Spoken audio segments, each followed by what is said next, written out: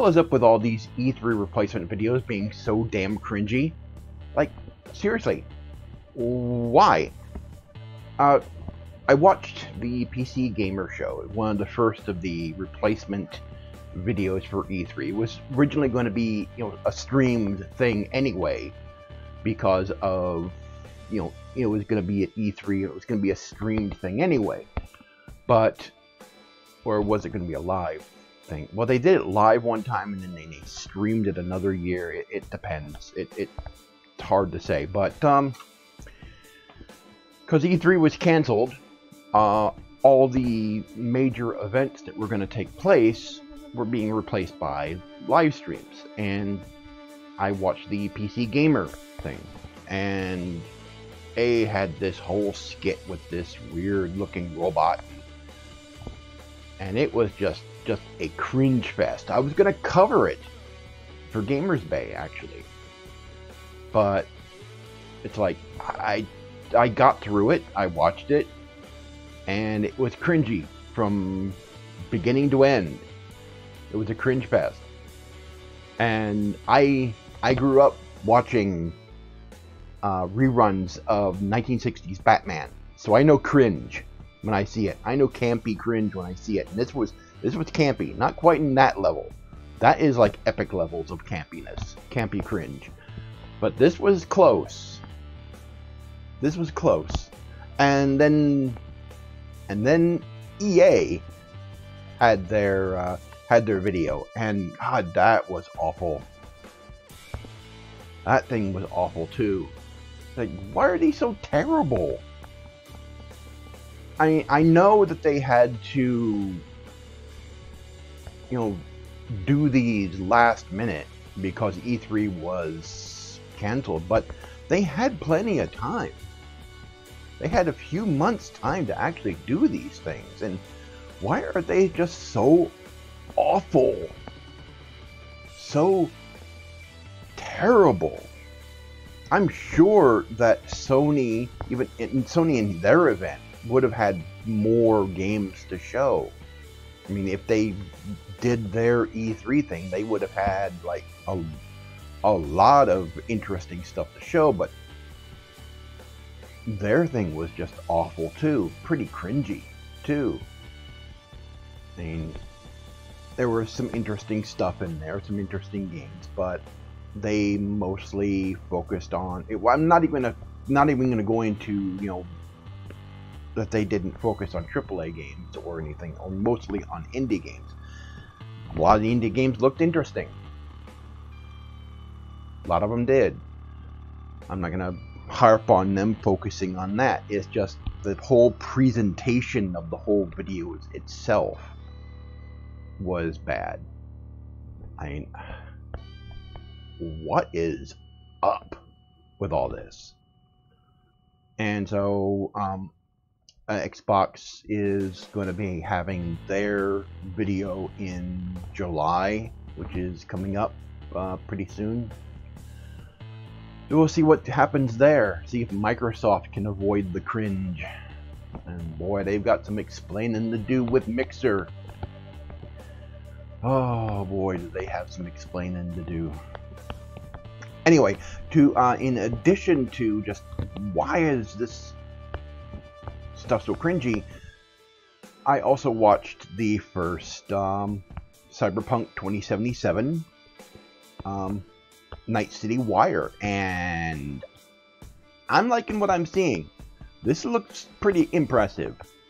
They've got some interesting stuff. They are definitely following the Cyberpunk lore. I used to play Cyberpunk in college, so I know. I'm not an expert in Cyberpunk, but I know quite a bit about it.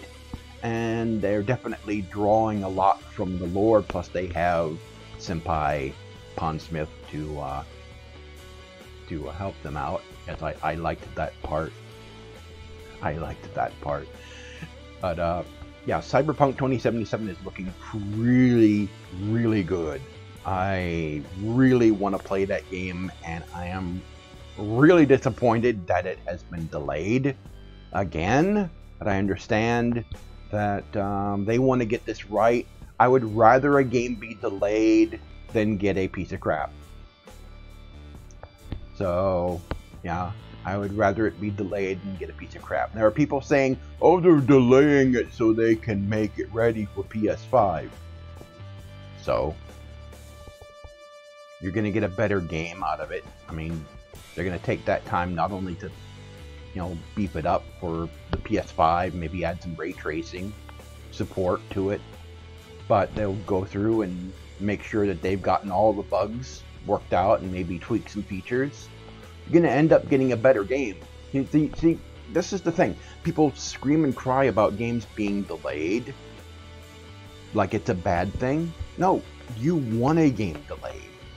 Why? Because you want it to get better. You want them to work on it more. You want them to look at their features, look at their content and say, hey, this could be better. This could be fixed here. So they can fix bugs that would otherwise not be there, that would otherwise be there when the game launches. That way you don't have to have a day one patch. That's the whole reason why you have day one patches, because they rush to release the game. Oh, realize, oh, we've got all these bugs. We need to get rid of these bugs. And then they release a patch on launch day. When you want to play the game and you have to sit there and you have to wait for it to update after you downloaded and installed the game on your console. On Steam, we would get, when we download the game, we would get the updated version on Steam, but on console, you download it, and then when you go to play it, you have to wait for the update to download. You want a game delayed. A delayed game is a game that will turn out better, where they will fix the problems. Even Shigeru Miyamoto said that he would rather have a game delayed than not. And also, what I learned from the same stream was CD Projekt Red is working with Studio Trigger to do a Cyberpunk anime. And I looked at the cover of this, and it looks like it's very much inspired by Akira, the poster for it. It's going to be on Netflix. Some people aren't going to be happy about that. Here in the U.S., we get access to Netflix. It's a little different in other countries, so it might be an issue for other people. But here in the U.S., we'll have it.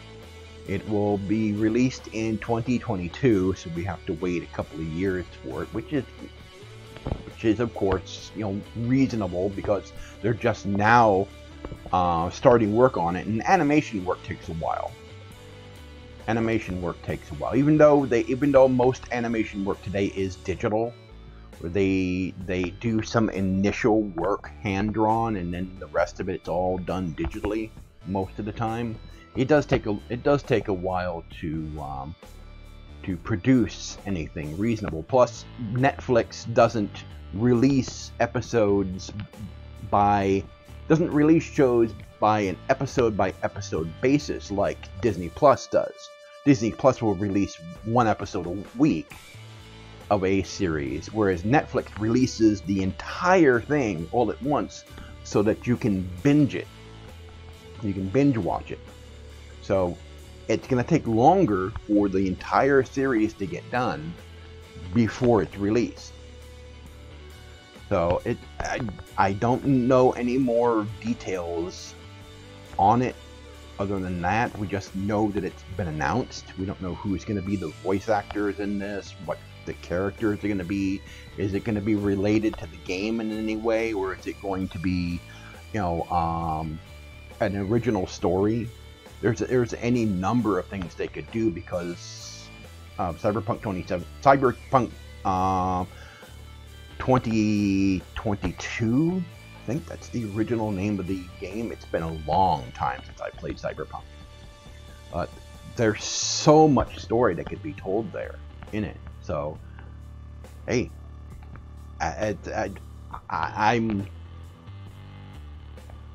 I am really stoked for this. Plus, it's Studio Trigger that's doing it. Studio Trigger has done some good work. You know, they're the studio behind Kill la Kill and Darling in the Franxx, whether you like that series or not, and Little Witch Academia. They're behind that, and that's good quality animation. So they have a pedigree, and these are people who originally worked on. You know, this was a studio that was started by people who originally worked on Gurren Lagann. So you know these people have a great pedigree in anime, and so I am really looking forward to this. Really looking forward to it. I mean, I'm stoked for this, although we have to wait till 2022 to watch this thing. And finally, I watched the streams for Baldur's Gate 3. I want that game now. Where is it? It's going to be in early access on Steam, and I want it now. They've definitely, Larian Studios has definitely taken some ideas from probably one of the best RPGs to come out in a very long time, Divinity Original Sin 2. They've taken some ideas from that and brought it into the game, and I want it now. That is, I played the original Baldur's Gate 1 and 2. I never finished them. I may go back and do that because I do have the enhanced editions for modern PCs. I may go back and do those. Maybe even stream them before this comes out. Don't know. I might do something on them. But they were and still are some of the best D&D RPG games, non-online RPG games that have ever been made. They are great. I hope Larian gets the rights to Icewind Dale also, because if they can do this for Icewind Dale, do an Icewind Dale 3, that would be awesome. And also Planescape Torment, do a remake of Planescape Torment in this style. Make this happen, please. Wizards of the Coast, let them do it. Please let them do it, because this game looks like it's gonna be. This Baldur's Gate 3 looks like it's going to definitely be Game of the Year when it's released in full. You know, after early access, it's gonna definitely be a Game of the Year contender. I'm telling you right now, this looks that impressive. Anyway, that's all I wanted to talk about today. Thanks for watching. I'll see you guys next time.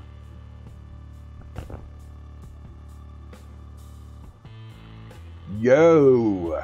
Hey, you can reach me on Twitter, MeWe, Discord, Steam, and now Facebook. Yes, I know, Facebook. So I'll be streaming on Facebook also, as well as Twitch and YouTube.